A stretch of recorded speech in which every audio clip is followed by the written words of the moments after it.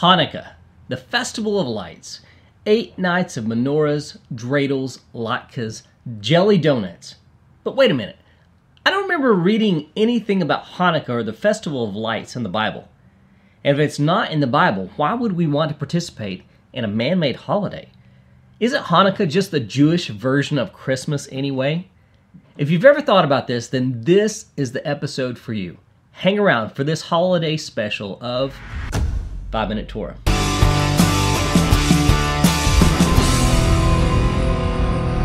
Shalom Torah tribe, you are watching the channel that connects disciples of Yeshua to the eternal Torah of God. Welcome to my holiday episode covering the upcoming holiday of Hanukkah. Just to kick us off, let me give you a little background about myself and how I learned about Hanukkah. Growing up in the church, I always loved certain Bible stories because the underdog turned out to be the hero and God did the impossible through them. Stories like David and Goliath, Gideon and his 300 men, Moses facing down Pharaoh, etc. Although these are more than just stories, reading them is a shot in the arm for those of us who like to see the weaker and unlikely candidate win the battle and God's strength be revealed through them. Many years ago, I learned of another epic underdog battle that our Bibles allude to but never tells us about. However, all of the Israelites in the time of Yeshua knew about it and celebrated it. In the Gospel of John, we read, "At that time, the Feast of Dedication took place at Jerusalem. It was winter, and Yeshua was walking in the temple in the colonnade of Solomon." This is John chapter 10, verses 22 and 23. Growing up, no one ever mentioned this Feast of Dedication, and I never really paid any attention to it. As an adult, however, when I began studying the Hebrew Scriptures more closely, I realized that this feast wasn't listed anywhere in the Bible. When I discovered the underlying story behind the festival, it would end up becoming one of my all-time non-biblical stories. Let me explain. During the intertestamental or deuterocanonical period, the so-called 400 years of silence between what we commonly call the Old and New Testaments, there was actually quite a bit going on that most Christians don't ever hear about. One of the most epic stories you will ever hear about is the destruction of Jerusalem by the Seleucid king Antiochus IV, and how a small band of Jewish rebels defeated his mighty army and rebuilt the city, rededicating God's holy temple as the very first act of their triumph.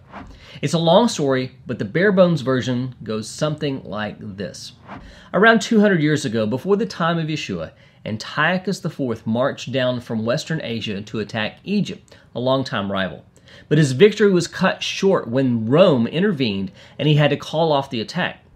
Antiochus had to travel through Israel on his way back home. Upset about the Roman interference and wanting to recoup some of his war expenses, Antiochus decided to rob the temple treasury in Jerusalem. This upset the Jews greatly and they rebelled against his actions. Antiochus, who had named himself Epiphanes, which means God manifest, saw this as an affront to his deity and dealt a heavy and swift blow against the Jews. He had thousands of Jews killed. He ransacked the temple and he enacted a series of laws that, if followed through, would have wiped out the Jewish people and the religion. The scrolls of God's law were burned. The people were forbidden to observe the Sabbath.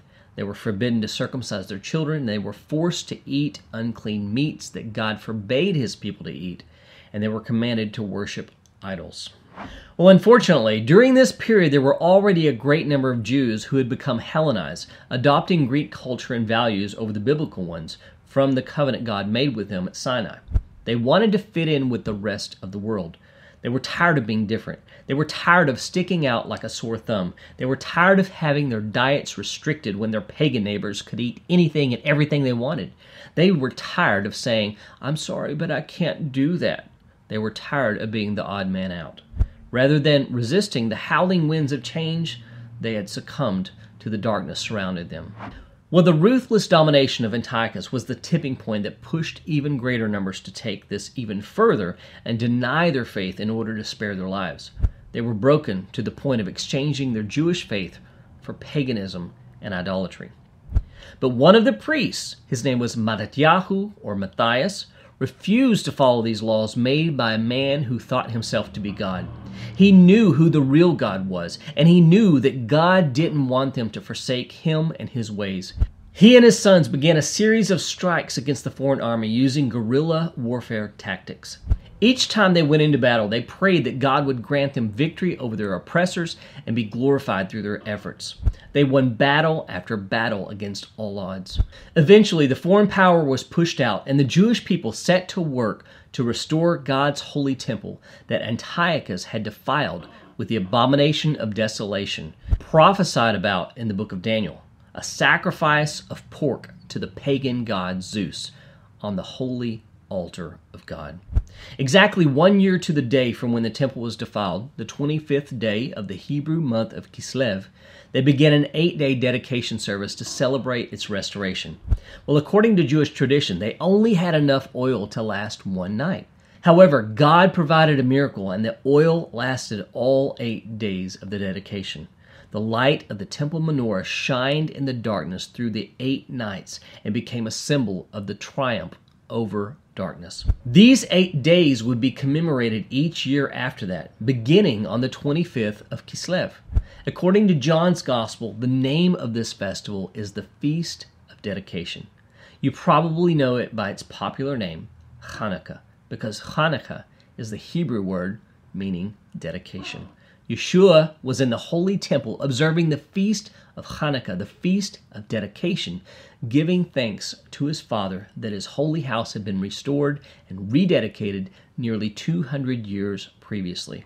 Why shouldn't we celebrate the miracle of its restoration as well? Well, now that you know the backstory, Hanukkah isn't a Jewish replacement for Christmas. It's something entirely different. It's a time to remember how to shine our lights in the darkness and how to resist the temptation to assimilate into our surroundings. It's a time to remember that not only is Yeshua the light of the world, but he has commissioned us to be the light of the world as well and to shine forth the light he has placed within us. It's a time to remind our children of how a few people can make a difference and how they can make a difference. Well, if you'd like to read the full account of the Hanukkah story and learn how to celebrate it with your family, please consider picking up a copy of my book, 8 Lights, a Hanukkah Devotional for followers of Yeshua.